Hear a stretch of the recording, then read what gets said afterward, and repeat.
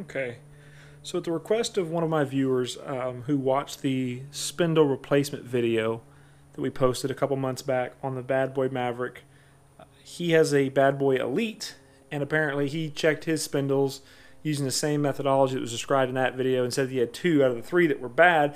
So he contacted BadBoy because he said he had 30 hours on his mower, and of course they're going back and forth as far as who's responsible and whether it's a warranty thing, whatnot. I'll say this, the general consensus is these things are certainly easy to work on. They should not intimidate you, but I don't know, I definitely don't think they're as durable as Greaseless, or I'm sorry, as greasable spindles. I haven't been impressed so far. So that being said, to get to this point, I'm not going to cover this in the video, but basically just remove your spindle covers on your deck.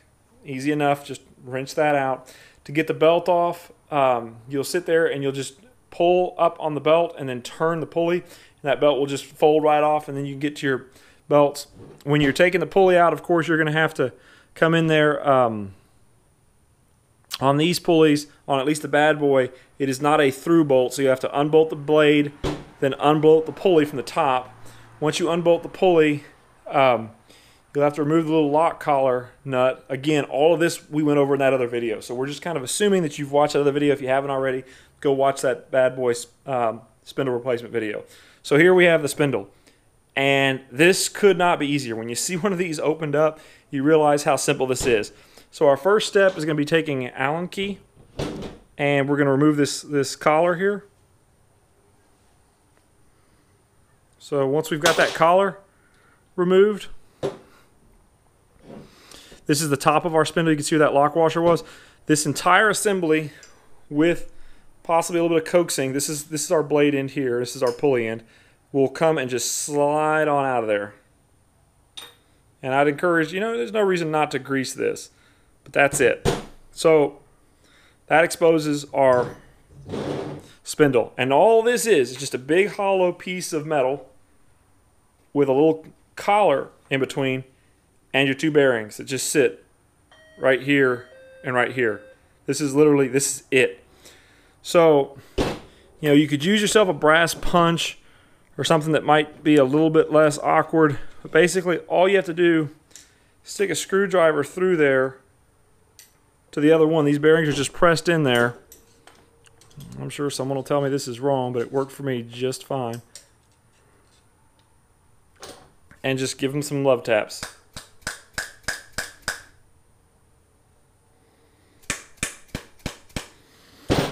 Key is to make sure that screwdriver is coming down on the metal part of that bearing and not coming down on the actual urethane gasket that's holding the actual bearing together.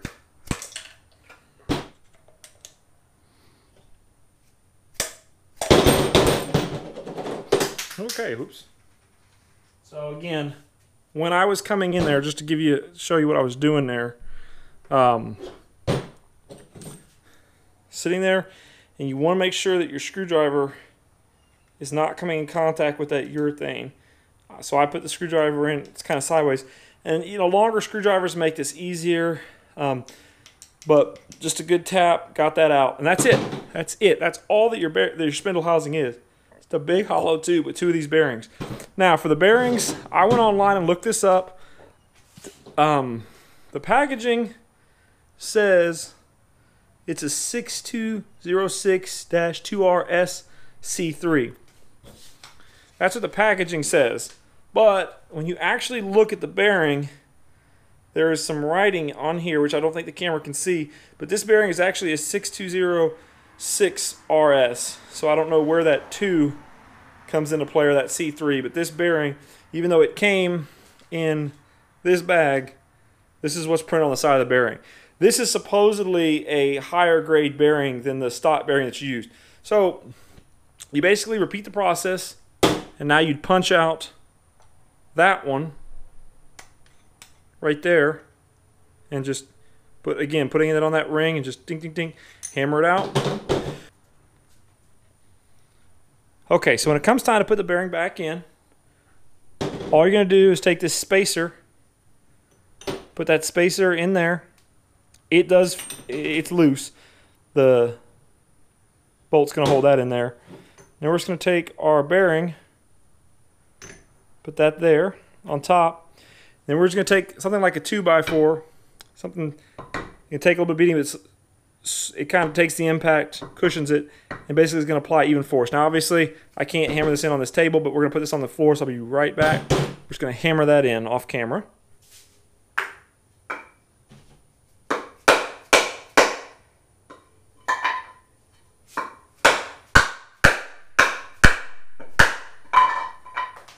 Now that takes a little bit of love, as you could hear, but now we've got that in there, and literally it's just the reverse process to put it all back together again. It's our business end of the spindle down by the blades. Getting this lined up is the key.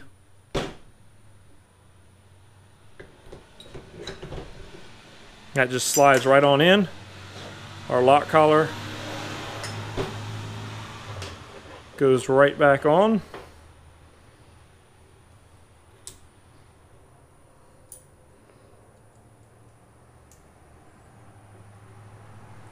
And voila, you just rebuilt a non-greasable spindle.